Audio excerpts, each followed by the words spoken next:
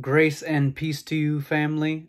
I am happy to say that we have surpassed 15,000 subscribers here on YouTube. That's pretty cool. I thank God that He has allowed the platform to grow in such a way that there's actually that many people who care about the kind of music I'm putting out. And it's pretty kind of surreal to me, but I do like to celebrate those little milestones and just express my gratitude to y'all for joining me along in this kind of musical journey where I just share the music that I'm excited about creating. Over the span of all these years, it's just been bizarre and cool and and gratitude inspiring to see the audience growing. And so I just want to thank y'all. Thank y'all for listening. And I just want to give a couple of little quick life updates slash music updates. The quick little music update is just that I want to start doing something called like Snippet Saturday or Unfinished Friday or something where I just start showing you guys incomplete pieces of music that I've got just stacked up on my hard drive. I have so much music that I've started working on and it's just not finished yet, and it might never be finished realistically. I'm probably gonna die. I've had to make peace with the fact that I'm probably gonna die with a ridiculous amount of unfinished music, but I want to share some of that music with you guys in its just unfinished state so that you can hear it. You can hear some of the stuff that I really like, but I just might not have the time or the motivation or find the right resources in terms of finding the right singers to actually complete some of these songs. So some of them will just be instrumentals. Some of them will be kind of vocal demos. It'll be a whole mixed bag of just stuff I started that may get finished, Lord willing, but may also just never really see the light of day in a full and finished form. So that's just a cool little music update that I wanted to share with you guys that I plan on doing, to share a bunch of unfinished music with you. The other updates are kind of more pertaining to my personal life and some stuff that has been going on.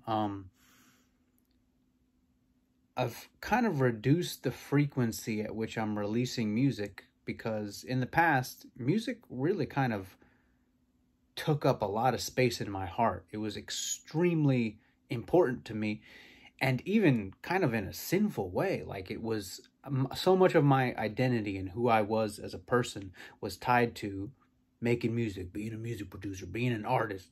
And God has really been working on me to make it so that less of who I am is defined by being a musician or being a producer or whatever.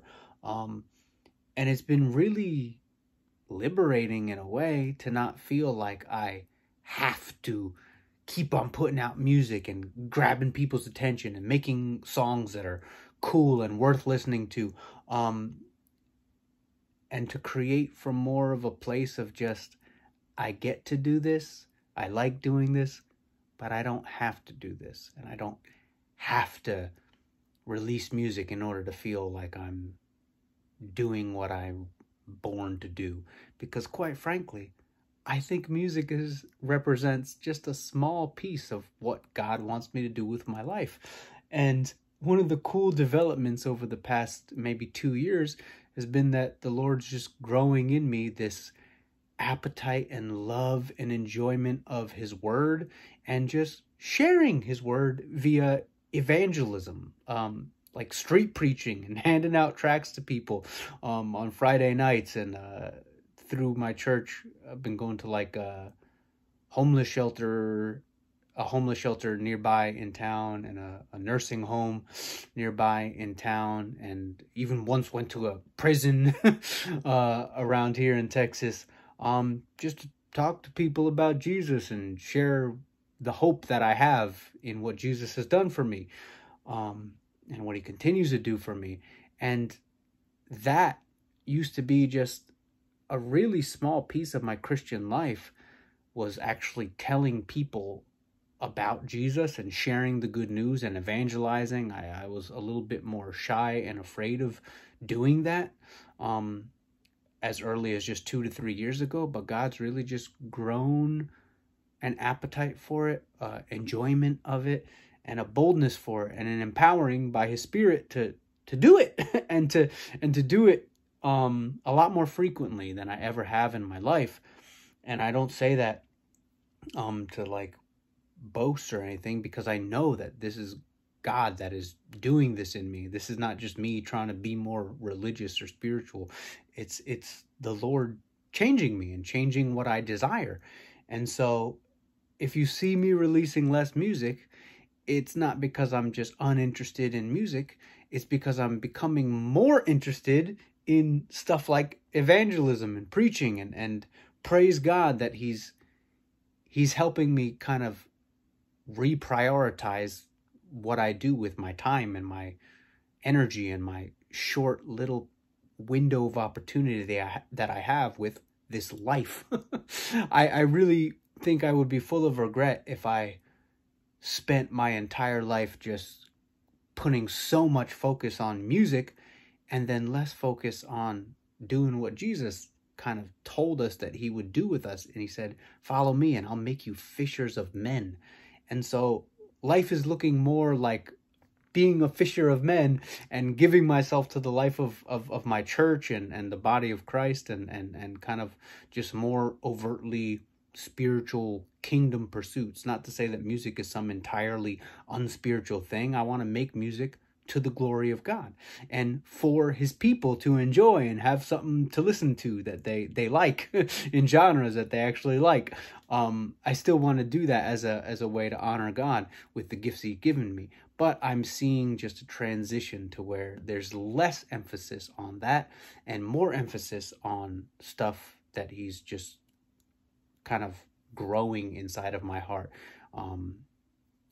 Appetite for evangelism and just sharing the word of God with lost people who don't yet believe, and with people who are already Christians. Praise God, the opportunity has opened to like do the children's Sunday school at my church and even the adult Sunday school.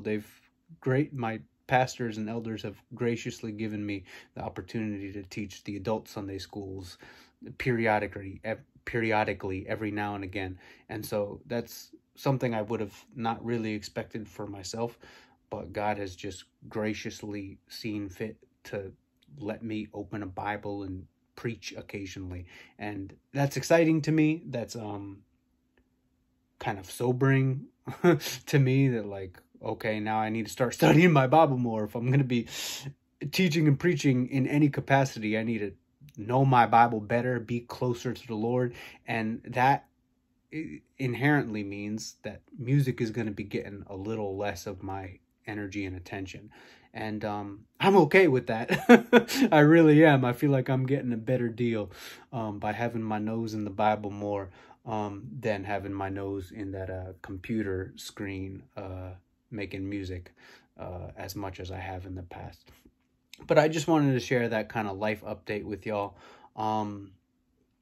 It's been really cool just to see how God can take the things that you think define you as a person, which for me has for so long been this music thing, and He could take something that you used to not be able to imagine life without. All of you got different things that you kind of can't imagine your life without this thing or that thing. They've become so central to your identity that you actually have a hard time imagining your life without that thing. But God is so capable of changing people's hearts that He could take those things that you think are so important and central to your life and your joy and your purpose and your identity, and He can make it so that those things start to just shrink and fade away. And it's not like you hate them, but they just seem less important. There's this beautiful hymn that says, turn your eyes upon Jesus, look long at His glorious face, and the things of this world will grow strangely dim in the light of His glory and grace. I love that. It's like the more you see of Jesus, the less important things just get dimmer and they shrink, they become less important. And so I just wanted to share how that's happening kind of in my life with this music stuff. And yeah, just give God glory for his wonderful ability to change the way I am, and give you perhaps some encouragement and hope that God can really make you look completely different than what you currently look like. He can make your life, your desires, your ambitions, your plans, he can make everything look so different. And it's not gonna have to necessarily be as a result of you trying to change yourself. You just bring yourself to God in the place of devotion and prayer and love for him, and he does the work on you. And of course, you have responsibility to participate and obey him and follow his leading and his prompting. But the glory goes to him because he's doing the work on you. He's changing you. He's the one that's going to change your desires. He's the one that's going to make you want things that are more in line with his heart, with his desires, with his kingdom, with what he wants for your life. He's the one that's going to show you the things that need less attention and the things that are maybe getting too much of your energy and your time. And so it's just been encouraging to see how God has been at work. And I hope you could take some encouragement from this and be challenged by it and trust God to lead you places that maybe you would have never expected to go. And he's a very good, very gentle shepherd. He leads us just the way that we need to be led. He's not going to take his weak little lambs and sit there and try to say, run as fast as you can. He knows that we're real slow, that we need a lot of coaxing and leading and help and guidance. And so just trust God, and he'll lead you places that are good. He's not going to take you to some place that makes you totally miserable. He's going to take you to places that give you joy and real feelings of purpose and contentment and enjoyment in just his will for your life. So yeah, this video's gone long enough, but I'm excited to share some of this unfinished music with you guys, and I hope this has blessed you. If there's anything you want to kind of share in the comments of maybe God's got you in a period of transition too, then share that in the comments. I'm interested to hear about kind of how God's leading you guys, or maybe a previous experience where God took you from what you thought was going to be the direction for your life and then tweaked it and led you somewhere else. Those are always encouraging stories to hear about how God just defies our expectations. But appreciate you guys. Grace and peace to you. Till next time.